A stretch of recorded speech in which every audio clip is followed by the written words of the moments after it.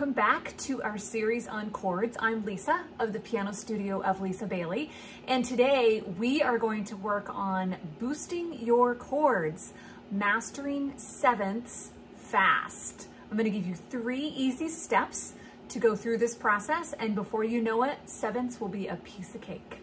Come join me in the video. Let's work on boosting your chords by mastering sevenths fast with 3 easy steps. We are going to be following the same easy steps from creating colorful chords, adding notes for a richer sound. The 3 steps are, number 1, find the note that you are looking for. In this case, it's going to be a 7th. Number 2, add the new note to the chord in the inversion that you desire. And number 3, play the new chord in the chord progression. So 3 super easy steps. We are going to use a chord pattern that we used in 2 different videos. The first one is unlocking left-hand accompaniment patterns on the piano. And the second video is effortless transposition in 3 easy steps. The chord progression is 1, 4, 5, 1. In the other 2 videos, we did it in the key of C, so we are going to be doing a little bit of transposition here and doing it in the key of A. So let's start with finding our chords. So we want a 1 chord, so A in first inversion, a D chord in root position, E chord in second inversion, back to A in first inversion. All right, so we are going to be adding the 7th on the E chord. So we're going to have an A, D, E7, A. And if you use the Roman numerals, it's 1, 4, 5, 7, 1. So we want to create the 7th chord with the E. So let's figure out what the 7th is of the E chord. So here we go. A 7th is literally the 7th step in the chord. So your root, 2, 3, 4, 5, 6, 7.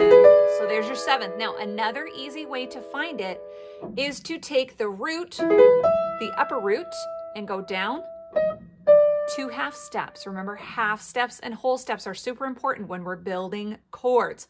So you can either go up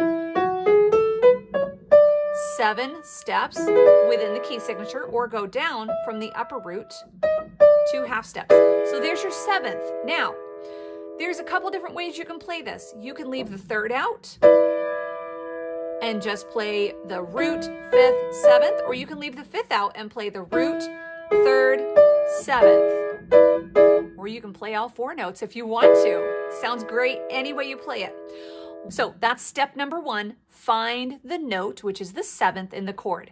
Step number 2, add the new note to the chord in the inversion you desire. So here's your root, 1, 2, there's your 7th. So there is your E7 chord in second inversion. Step 3, play the new chord in the chord progression. So let's try it. A, which is a 1, D is 4, E7 is 5, 7, back to 1. So let's add some left hand to it. Let's use a left hand accompaniment pattern from the video, Unlocking Left Hand Accompaniment Patterns on the Piano. So we're going to use the root 5th in 8th notes. So here we go. Here's our A, our 1 chord. Now we're going to D, our 4 chord. Now our 5, 7, which is E7. Back to A, 1. Now let's do half notes in the right hand.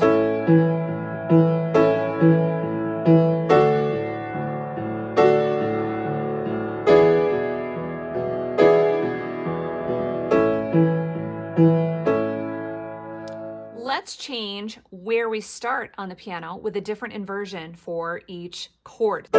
Second inversion for A, first inversion for D, first inversion for E7, back to second inversion for A. So now, Let's use this left-hand accompaniment pattern.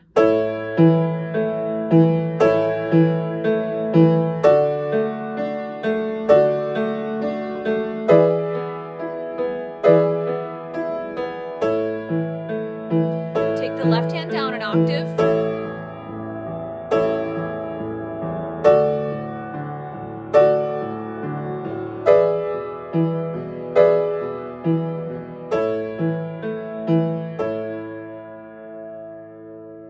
Excellent. All right, let's try another chord progression.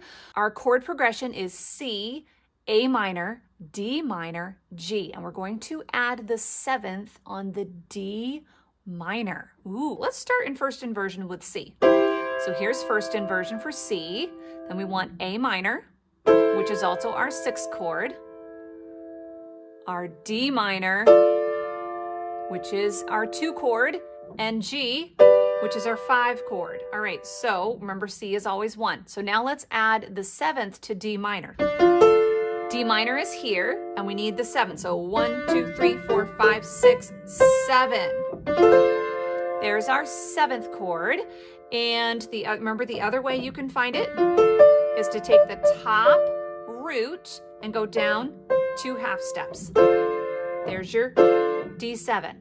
Now, if we're going to do this in first inversion, there's your 7th right there. And you can play it like this without the 3rd. You can play it like this without the 5th, or you can play all 4 notes. So let's try that with the 7th chord. So step 1 was find the 7th. Step 2 was add the note to the chord in the inversion you desire. Now we're going to play the chord progression. So 1 chord is C. 6th chord is A minor. 2-7 is a D minor 7. 5 chord is G. All right, let's add some left hand. So we'll do the same 2 patterns we did in the previous chord progression. C, A minor, D minor 7, to G. Now let's add a little more right hand. A minor, D7, D minor 7, G, and then you can end on C to give you that resolution back to the 1 chord. All right, let's try one other left hand accompaniment pattern. Okay, here we go.